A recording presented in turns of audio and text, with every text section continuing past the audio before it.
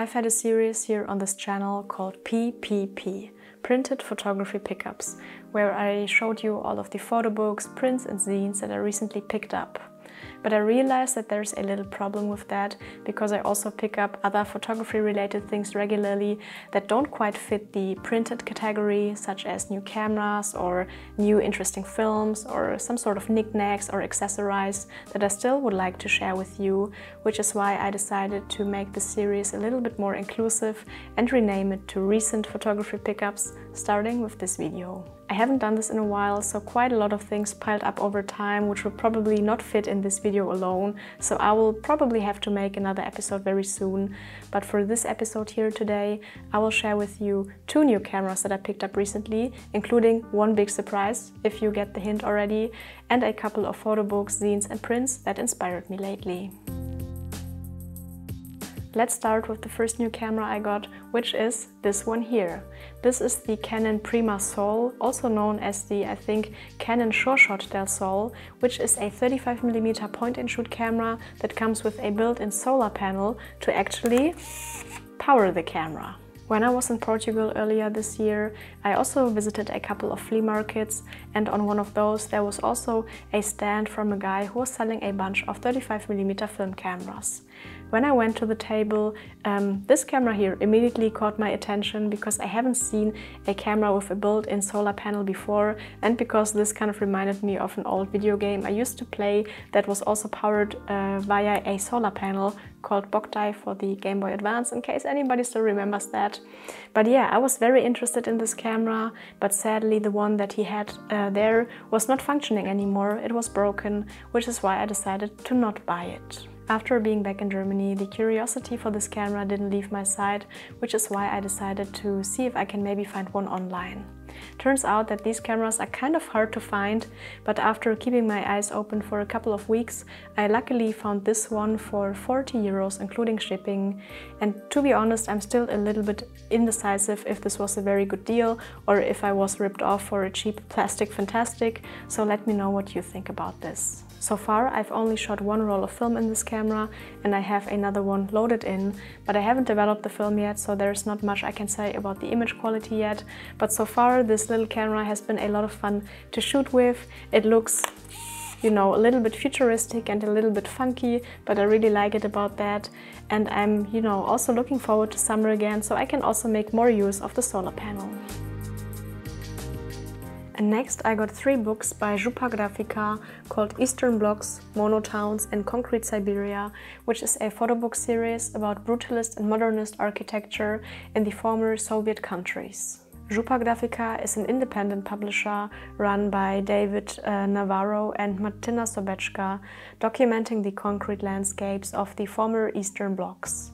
And cities featured are, for example, Moscow or East Berlin, Warsaw, Budapest, Kiev or Novosibirsk, and also many others. And this book series is actually kind of responsible for my recent growing interest in brutalist architecture, and also what inspired me to go out and explore some brutalist buildings on one of my latest trips to Berlin, which you can also check out here on YouTube in the 2 videos I made about it, in case you haven't watched that already. And these books are really beautifully made, and I really love the balance between the very cleanly composed images you can find here and also the kind of informative point about the areas and districts that are kind of portrayed in this book.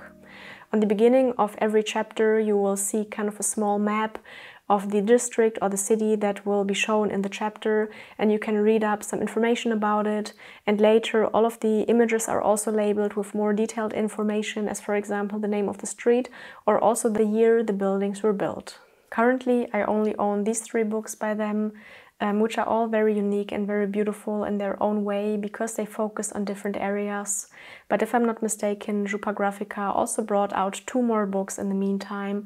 One that is called Soviet Playgrounds, which focuses on the playground areas in the former Eastern Blocs, and also one that is called The Tenants, where you get more insight into the people's life that are, living in the areas.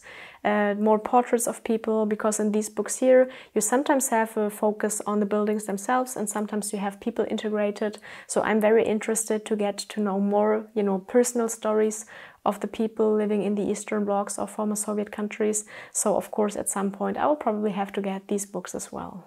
And also regarding the current political situation, where some of the places, especially the ones in Ukraine, might not exist in the same way that they did when these books were published.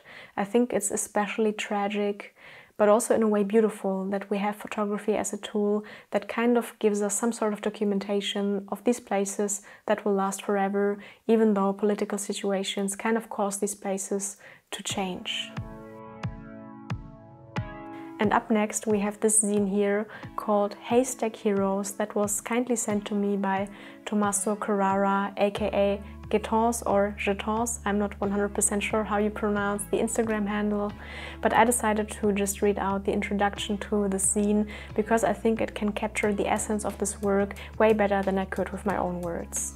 As a Londoner-based amateur photographer who generally focuses on the urban life, I have recently started to appreciate the remoteness and tranquility some places can provide. For my very first post-pandemic holiday, I decided to visit the Orkney, and I was amazed by the beautiful landscapes and the authenticity of their people. While visiting Westray, a small island at the far north of the archipelago, I stumbled upon a carefully dressed scarecrow, and another one, and one more, and so forth. Little did I know they had been created by families all across the Isle with the aim to raise money for the Royal National Lifeboat Institution. This is a collection of those I met on my way while traveling all over the island. So in summary, this is kind of a documentation of the scarecrows on this island during a rather narrow time frame. And I think that these kind of themes are very interesting for zines because they are somewhat enclosed and somewhat temporary, yet really important to be captured, because otherwise the memories of such important events might get lost.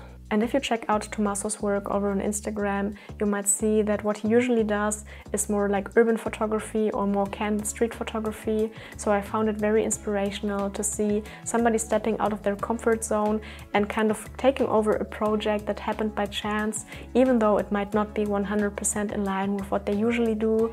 So, seeing people work with other themes and other subjects out of their comfort zone is something that also really inspired me recently. And the next thing I literally got ages ago, but just recently I also got a frame for it, which is why I wanted to share it on here too. And it's a print by photographer Jess Hobbs, whom you might also know because she has a YouTube channel where she's also sharing her analog adventures. And this image here was taken on a Dora Goodman Skura 6x6 pinhole camera using some Ektar 100 film and an exposure time of over 15 minutes if I remember correctly.